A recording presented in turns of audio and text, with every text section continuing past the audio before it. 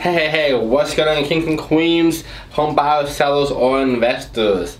This video right here will help give you all that frustration about real estate, especially for beginners or experts. This is the one video you need to really understand, how to get into real estate, how the whole process works, and why more people use realtors, or why it makes so many millionaires, but that also comes with the adverse effect too. This is going to really change your entire life if you watch this whole thing and stay to the end for the best tips.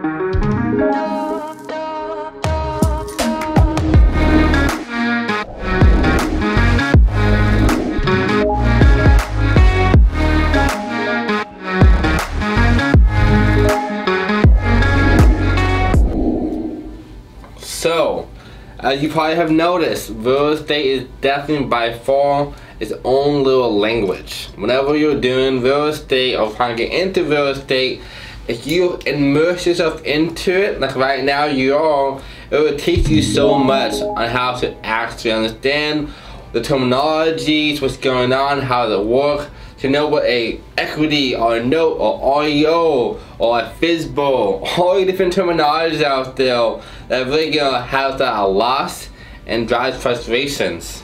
So first off, you're probably seen other videos talk about this first because it's super important to understand what this means. The first one is, what is a house, what is a home, what is real property? There's a lot of different things, from land, from farm and ranch, from commercial, from single family housing. So let's start from the basic one we all understand every single day. Number one, SFH, single family home. This would be a one person dwelling space. It could be, single family house. It could be 2 bedrooms, 1 bath, 5 bedrooms, 1 bath, luxury or not. Either or, there's still a single family home despite the size of it because it fits for one person.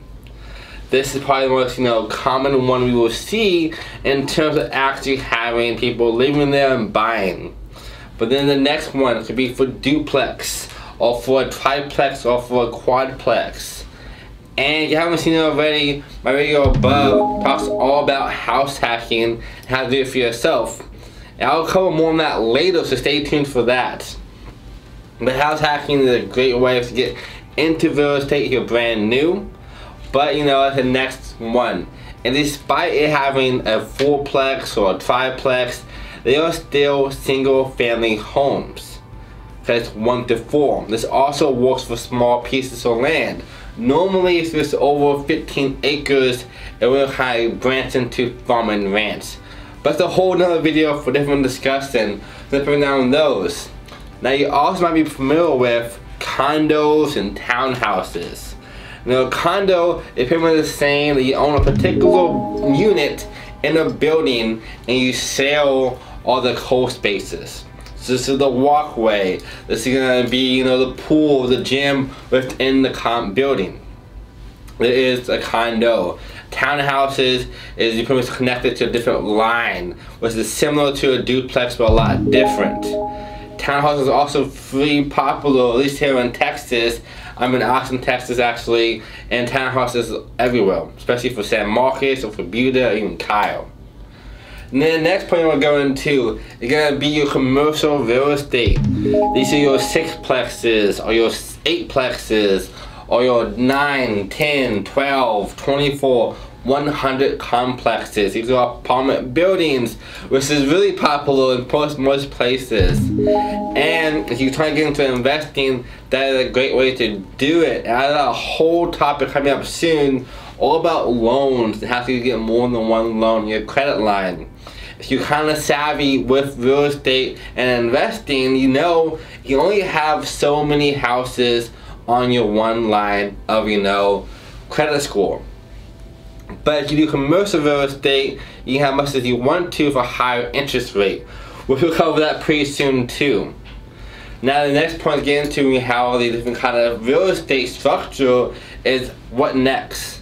This is going to be, actually buying it, having a note, and having that mortgage. So you can build some equity in that property. And the way this really works is super simple. Let's say you have a house that costs us $200,000. And you want to put down either 3.5%, which is a FHA loan, which is by far for best for first-time home buyers, or a conventional loan, which is going to be 20 to 30%. So in either case, let's say it's FHH, you're putting down $7,000 for this $200,000 house, and then the leftover difference is going to be your mortgage. And then the equity is a little bit you actually have for yourself. As of now, you put in $7,000, that's your equity, and you're going to pay down principal, which I'll talk about pretty soon as well. And you like this video so far, definitely like that button, subscribe to this channel, and tag your friends below and share this video to people you know trying to get into real estate and understand real estate as well. I am a realtor here in Austin, Texas, and I literally live for this. This is like my main job, my main thing I do, and I also teach a lot of people who are other realtors this kind of techniques as well.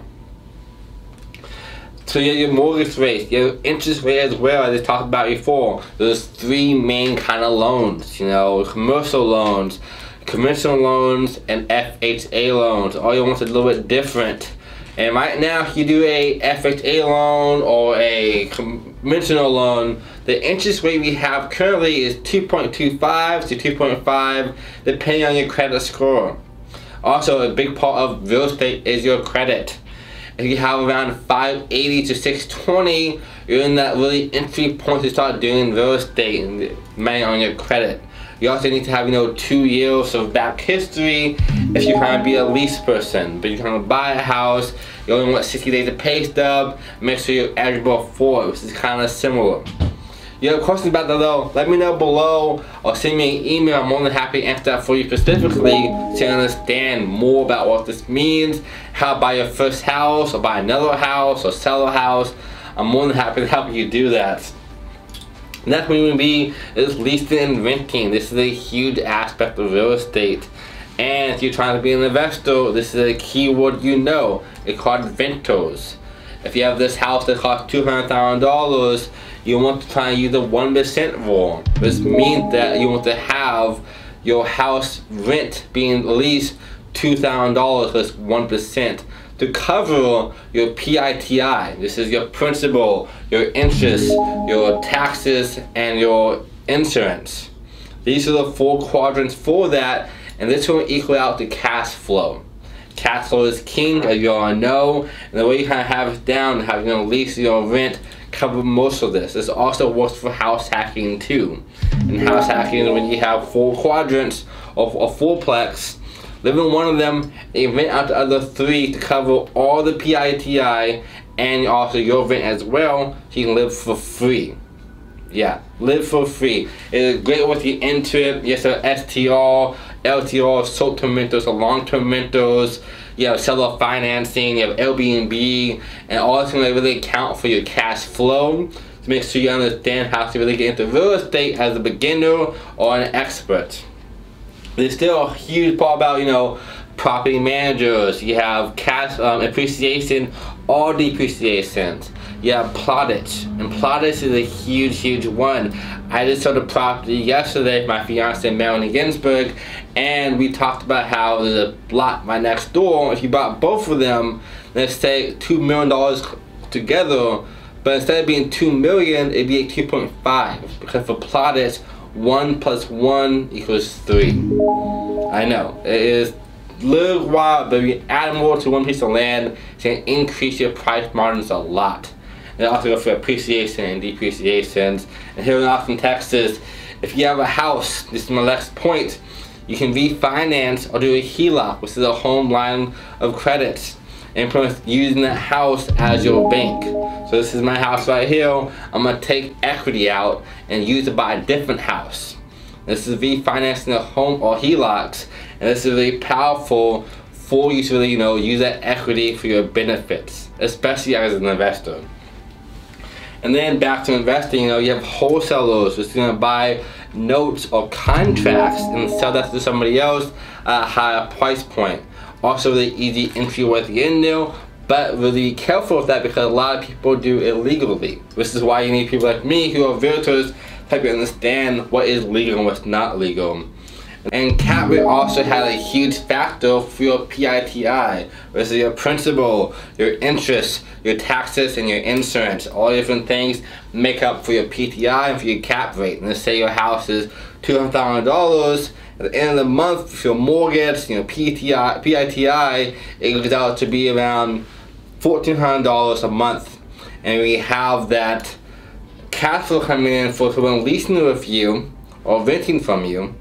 The leftover amount would be how much you have left over. So let's say $600 from $2,000 using that 1% rule we just covered earlier. This is a huge powerful point so they understand how to make sure your NOI is super powerful for you. And next point was your ROI, return on investments. Another key point to add to that is, this is super powerful and relates so much into your cap rate because it's your PITI we just covered with your principals, your interest, your taxes and insurance, and also your mortgage payments you have. It goes up to, let's say, $1,500 a month, and you use the 1% rule I just covered on a $200,000 house. You have $2,000 you gotta pay. You use $1,500 of that with your leaser coming out you, and at least you $500 left over as cash flow if you're an investor. Or if you are going to be living there yourself, that means that's going to cost you around $1,500 a month for a $200,000 house. And then rent normally might be $2,000 if you just rent out regularly. This is a huge point to really stick in your mind. And then in terms of more real estate investing tips for you is that physical will expire, for sale by owner or expired or withdrawn means the realtor that was working with them couldn't help them sell the house. I had clients myself that had 5 different realtors trying for 2 years to sell the property for them and no one could do it. And then I come in and help my client within the first month have the house sold higher than she was asking for. As the client goes to sell, while you are using realtors, my next point is make sure you interview them, ask them questions, see to understand what's going on, and are they authority in real estate? Do they understand it? Are they experts? And that is going to be a huge factor in knowing if they can help you sell, buy a house. I have houses I've sold in 1 hour under contract after having it under my name as a listing agent. So, hope this all makes sense. I know it's a lot when it comes to housing and condos and multifamily and commercial loans and NOI, PITI, all the terminology, but if you really immerse yourself into this, understand what all this means, it's going to be a huge benefit for you understanding real estate.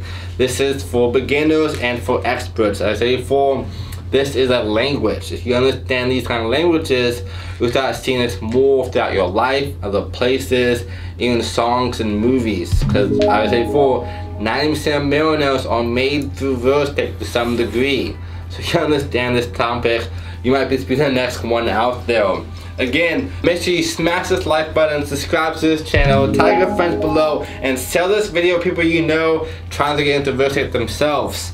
And if you need help buying, selling, or investing, I can help you in all 50 states and 12 different countries. Let me know below. I'm more than happy to talk to you, and you can book a 1-hour free consultation call with me that I give you more hands-on tips, one-on-one coaching, and really teach you how to get into investing, how to buy your first house, or how to sell the house you have currently as fast as possible. Again, my name is Jordan Super. I'm happy to help you out. See you all soon. We're your kings and queens, and abundance is your birthright.